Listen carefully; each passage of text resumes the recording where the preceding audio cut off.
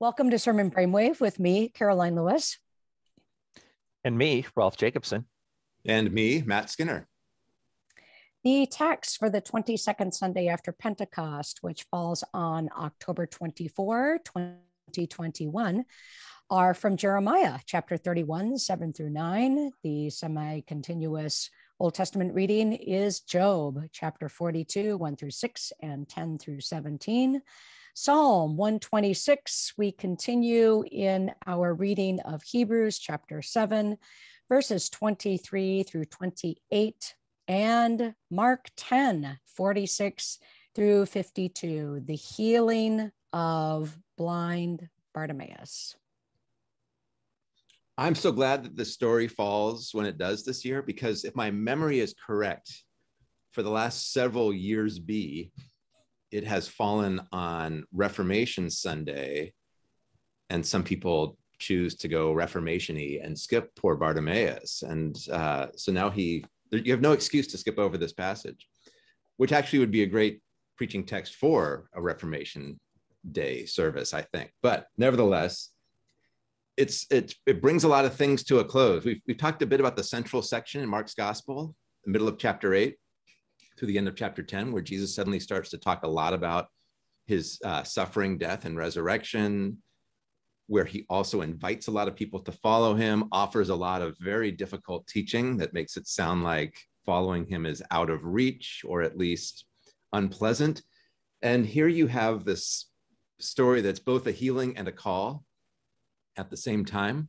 You've got a lot of classic Markan things like obstacles. Bartimaeus trying to encounter Jesus, and a crowd gets in his way, and Jesus calls him. He says the exact same thing to him. What do you want me to do for you? That he said to James and John earlier in chapter 10, when they wanted to sit at his right and left. And it ends with Bartimaeus following Jesus along the way, and we know where the way is leading in Mark's Gospel. And he's a follower, which again, I think I say this every year over and over again. In Mark's Gospel, Jesus wants followers. That's what kind of the hallmark verb for discipleship.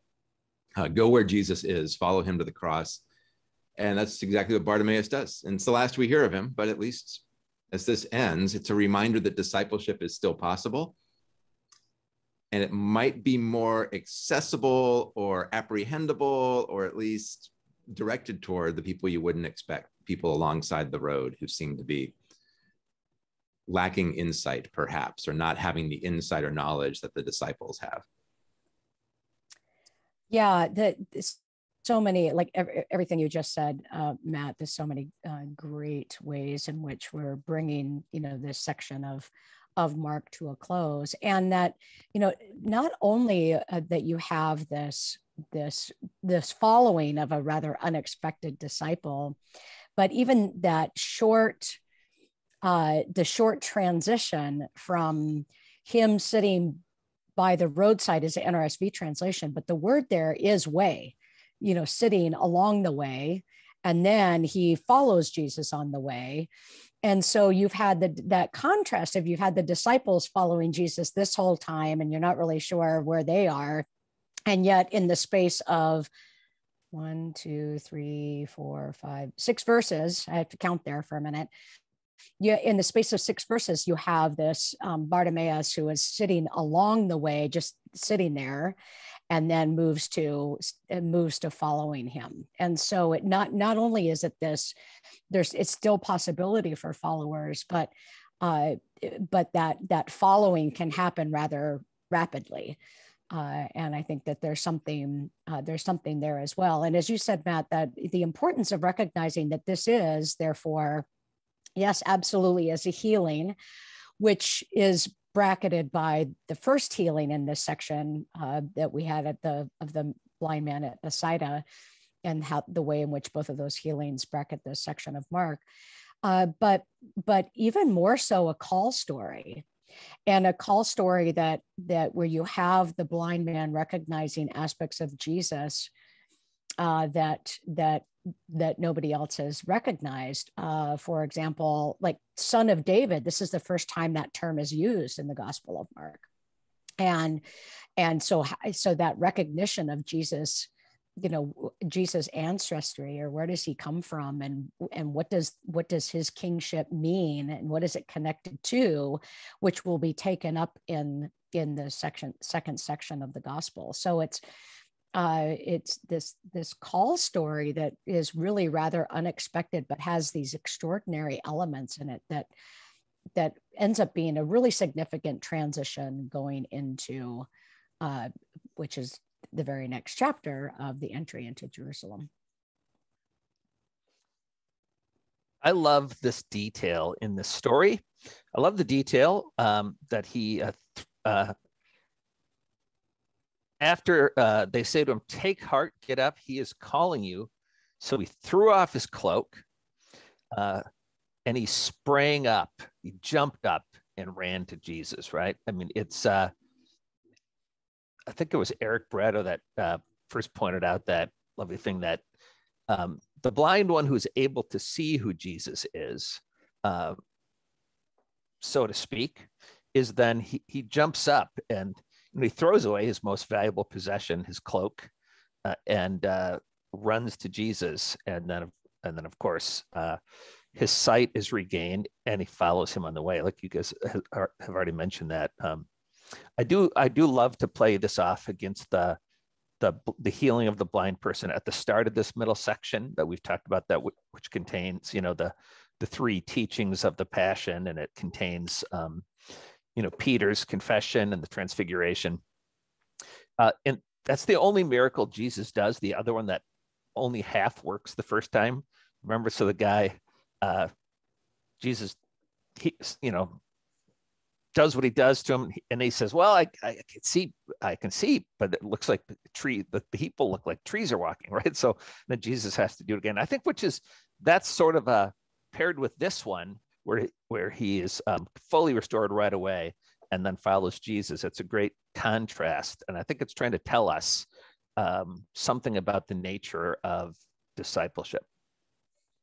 In some ways, this is a classic healing story in terms of the way it's, a form critic from Germany in the 19th century would show us all of the parts here. It's also important to talk about how I think Mark's using blindness to indicate lack of insight or faithlessness or ignorance or things like that, and to be aware of that and to name that and correct that when preaching that. And in some ways, the story helps you do that because it's somebody you would expect would know nothing. I mean, because he's had no contact with Jesus, it appears, and yet he knows this name or this title, Son of David. He has this insight that's more keen, more perceptive than anybody else in the central section of Mark's gospel at this point. So on the one hand, it goes along with this trope about blindness. On the other hand, it might even subvert it, or at least give the preacher permission to subvert that in particular ways, and to examine the ways in which we also imagine that people who suffer in certain ways, or who go through life with different abilities, are somehow suffering for their sins. We talk about this a lot with miracle stories or healing stories. But to note, I think it's especially acute here because of the placement of the story, and because it has that line, "Your faith has made you well," or "Your faith has saved you." Well, and that's where I don't want to go there quite yet, but I think the commentary on the website on Jeremiah, which is of course, Old Testament pairing, is a really fine commentary on its own when you think about disability and biblical interpretation. And so that even to read that on its own, regardless of connection with Jeremiah, into some of the comments and correctives you're making, Matt, I think would be helpful for the preacher. I think, a couple other things that strike me with this passage for preaching. One is the verse 52 of "Go, your faith has made you well," as you just said, Matt, that the verb there is sozo, your faith has saved you.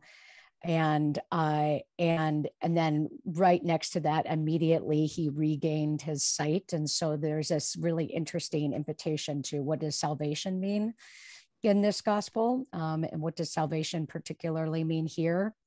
especially as we go back to which we've done throughout this entire year of Mark 1:14-15, and the invitation to see the kingdom of God has come near. Repent, that is, change your perspective. And so we have someone here who is embodying that, that change of perspective, or an ability to see things that he wasn't able to see, not necessarily because he was blind, but there's that interaction with Jesus has caused that new sight. I think another theme here is, I'm not quite sure how to formulate it yet, but that says something to the disciples in terms of their, I don't know if the word is intercession here, but that I don't know if that's quite right. Maybe you two can help me out with this, but Bartimaeus begins to shout and say, and then many sternly ordered him to be quiet, but he cried out even more loudly. Jesus said, still, call him here. And they called the blind man and said, he's calling you. So there's this role that the crowd or the disciples take on that is sort of a participant in the calling, if you will, or I don't know, again, exactly what I'm trying to say, but I think there's an important role here that they hear what Jesus is asking, and they say, he is calling you. That moment of affirmation, of that moment of recognition on their part that this man is also being called into the kingdom of God. Well, it's kind of humorous or kind of shameful. If they're the same ones who are telling him to be quiet, and as soon as Jesus says, call him over here, they're like, oh, hey, actually, yeah.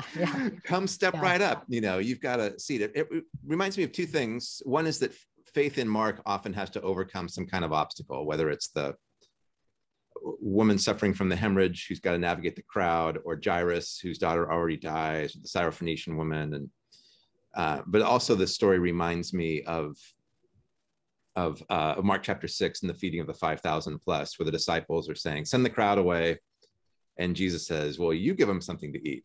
And Jesus involves them in the distribution of the food and the cleaning up afterwards. So here, instead of Jesus getting off the road and wandering over and meeting him face to face, he makes his followers be intermediaries, ministers in some ways of the healing and the calling. Mm-hmm. And I think that in and of itself could be an important homiletical direction. And particularly, it's not an individual. Go ahead. I'm sorry. No. Well, and particularly at this location in the narrative where things are going to shift dramatically, and what kind of role are the disciples going to be called to take on in Jesus' absence? And so that just I think that awareness of that narrative location underscores what you were saying, Matt. Well, should we move to Jeremiah?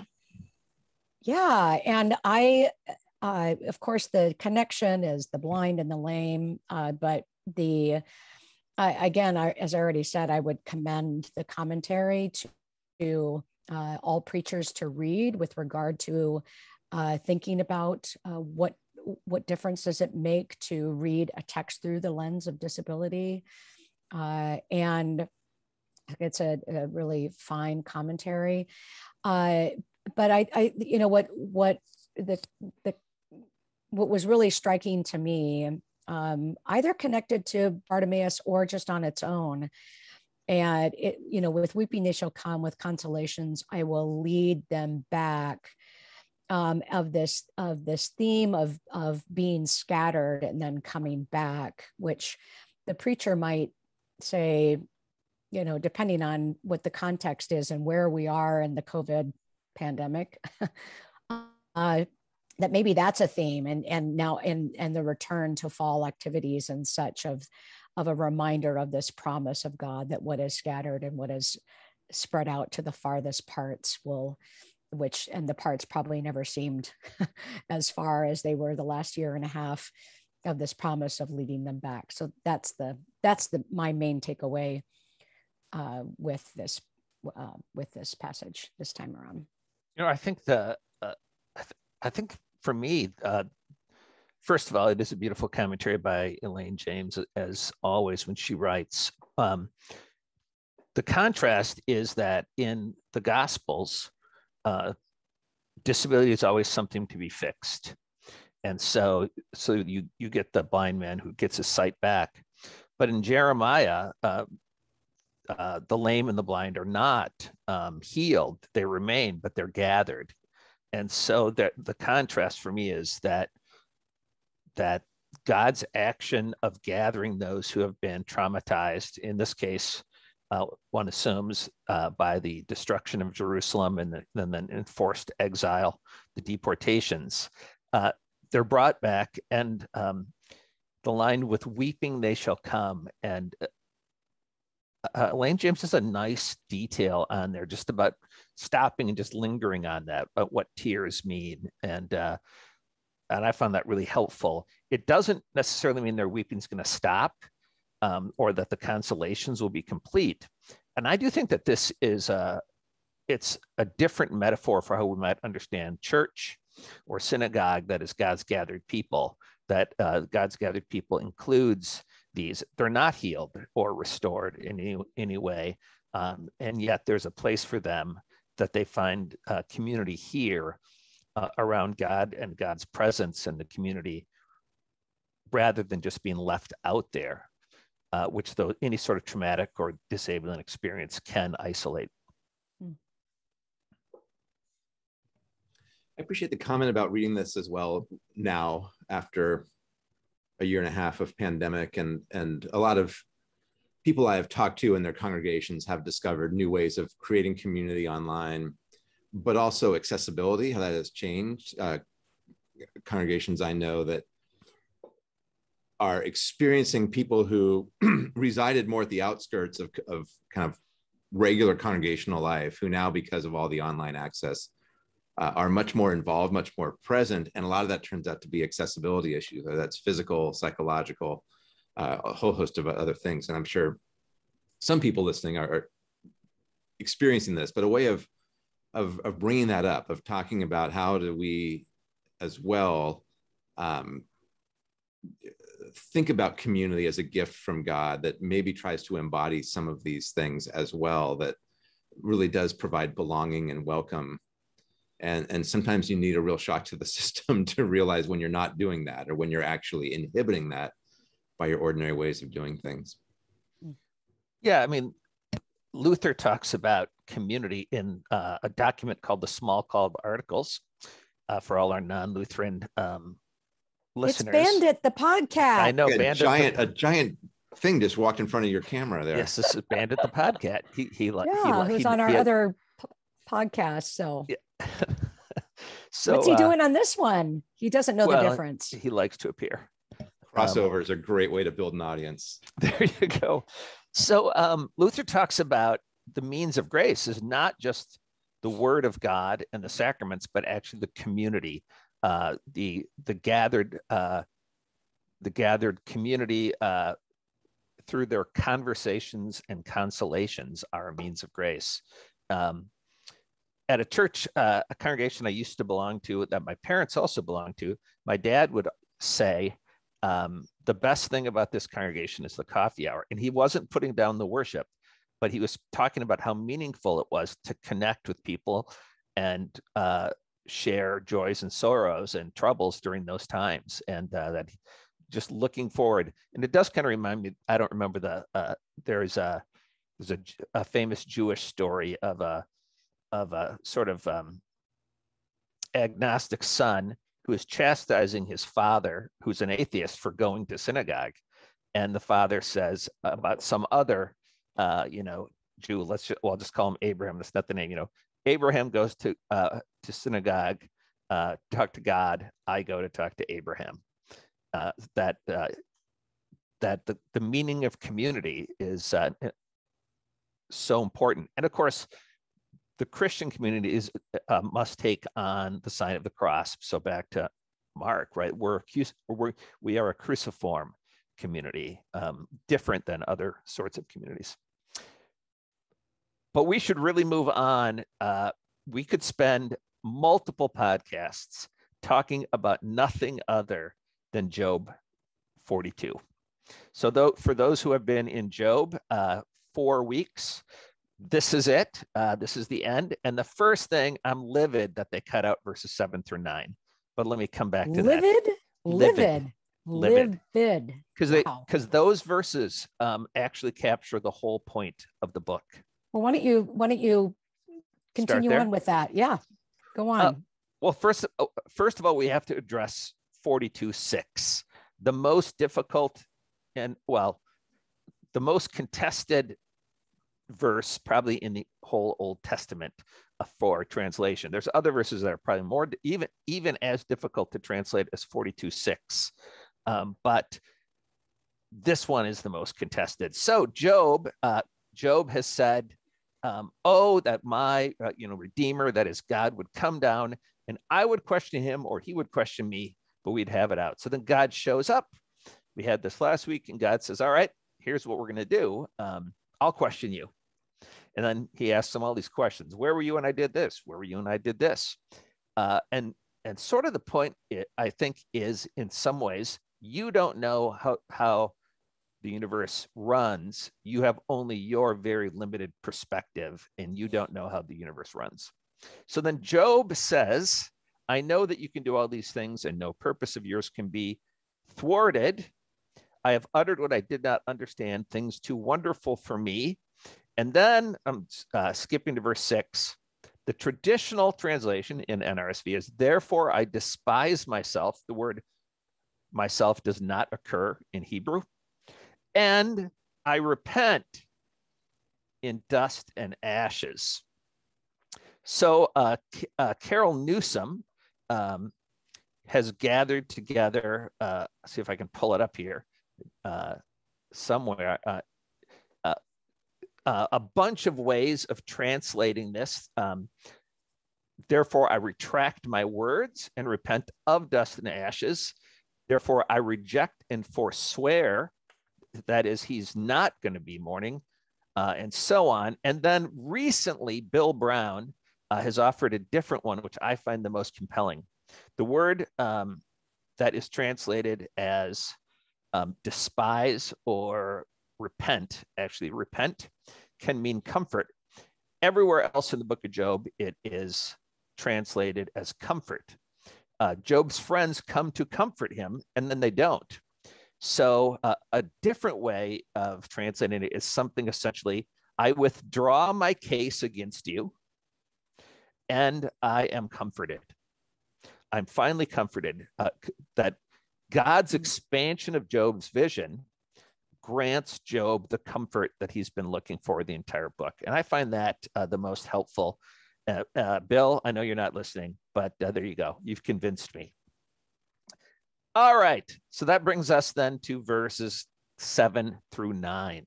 Like I said, which I think are the key to the book. So I have to pull this up again. Here we are. Are you ready? Then God turns to Eliphaz and says, my anger burns against you and your friends, for you have not spoken. And almost every version translates it like this. You have not spoken of me what is right, as my servant Job has. Well, that's not true. Job's words about God have been proven to be not true, but that's not what it says in Hebrew. What it says is, you have not spoken to me as is right, as Job has. And it says that twice.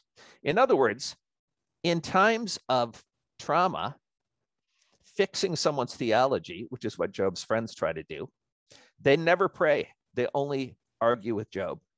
This is not how you grant pastoral care. Job prays to God. And even though God says all your words are wrong, it's still, he's doing the right thing. And then God says, ask Job to pray for you, for your forgiveness. I'll listen to him. And then that's what happens. So I think that, to me, is the point of one of the biggest points of the book, is that pray with people and pray when you are suffering. It's not the right time to fix anyone's theology.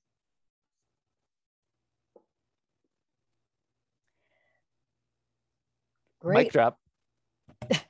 Yeah, I have nothing to add, except maybe, well, I guess that last part really preaches well. if a preacher's going to add those verses. I think a lot of people go to the happy ending part here, verses 10 through 17, and want to know, what do we make of all the restoration? Is that somehow supposed to fix things, or what is that? It's kind of morally problematic to assume that somehow this blessing at the end undoes all of the grief and trauma earlier on. But it's probably too much in chapter 42 for one sermon to cover all those things. Yeah, I mean, you're right, and I didn't prepare a speech on the Disney World ending where Job gets everything back, but it is worth pointing out that the names of the daughters are given here, not the sons, and the daughters have very playful names. And I, of course, don't have in my head. Catherine Schifferdicker writes nicely about this. I think she's probably written some commentaries on our website about this that you can find. But right my Bible now, says it's dove, cinnamon, and horn of antinomy. Yeah, yeah. Well, what antinomy. I had. Well, one thing about the fortunes of Job being restored that I hadn't really thought about before, it's like one of those obvious things, but it just didn't really cross my mind, is that the commentary points out that these fortunes, according to the narrative, the fact that he has children, daughters, that the logic of the narrative requires the passing of time for the restoration to be complete. And so I'm not sure what I make of that, but there's something in that that's like, it's not like the daughters just were, the stork brought them and plopped them back into the middle of Job's life again. I mean, it takes a while to have kids, and especially 10. So especially 10. So we're talking, biologically, the reality is this is not an immediate restoration. This is a commitment to restoration, but it's 10 years in the making. And so there's something about that too, that the silence of that, or the that we don't have insight into what happened in between the promise and the restoration, that invites theological imagination, and invites what does it mean to be in a relationship with God, and the further conversations that Job perhaps had with God over those 10 years. I like that silence there, that then I think also doesn't allow for that easy answer of, well, his life was restored. I mean, there's that absence of narrative with regard to that, I think helps us with that.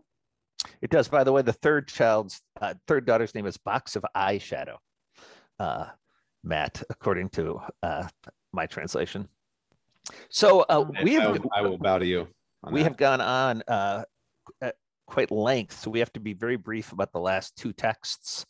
Psalm 126 is just a beautiful psalm about restoration, but then about repeated requests for new restoration. One of the great things about it is this line: "Those who sow in tears, may those who sow in tears reap with shouts of joy.